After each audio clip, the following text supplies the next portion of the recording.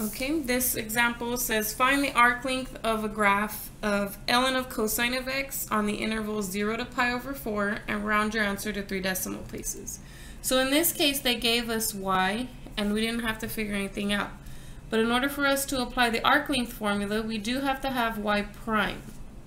So we do need to take the derivative of this. And the derivative of ln of a natural log is 1 over the original argument times the derivative of that argument, which is negative sine x.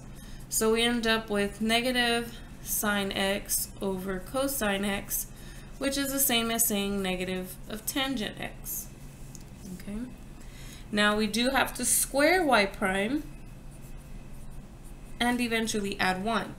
So if I square negative tan x, you end up with just tan squared x. And if I add 1,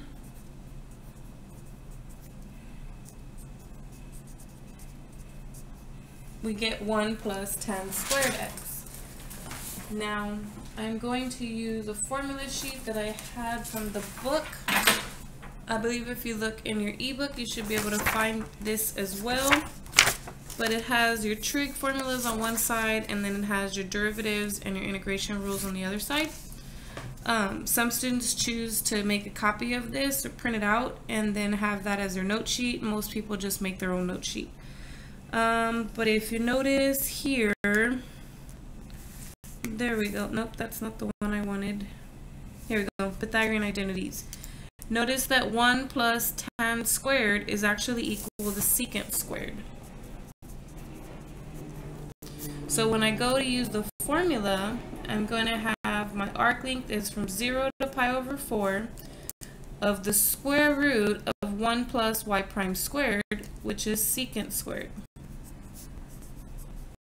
And then the square root and the square will undo each other, leaving me with the integral of secant x dx.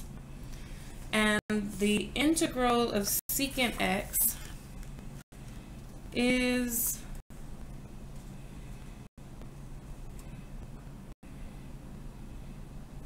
here it is, it's number 10. It is the natural log of secant x plus tan x.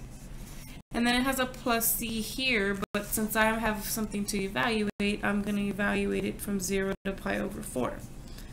So we get the ln of secant of pi over 4, which is 1 over cosine of pi over 4, plus tangent, which is sine of pi over 4 over cosine of pi over 4, minus the ln of 1 over cosine of 0 plus sine of 0 over cosine of 0.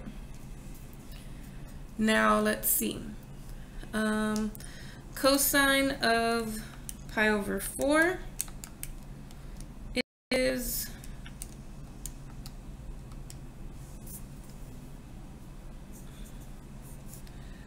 one over the square root of 2 over 2.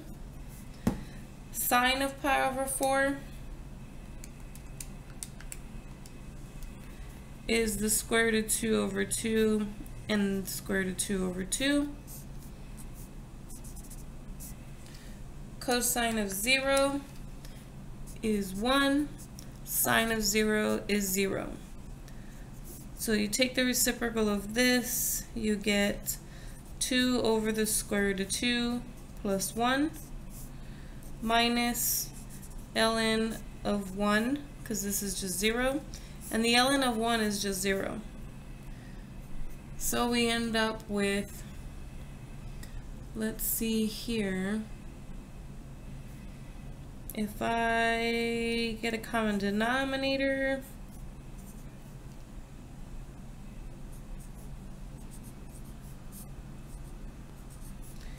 and then if I rationalize that denominator,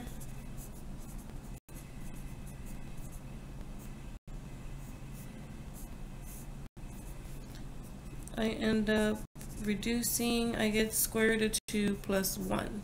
So if I type that in my calculator, ln of the square root of 2 plus 1, I end up with 0.881 if I round it to 3 decimal places.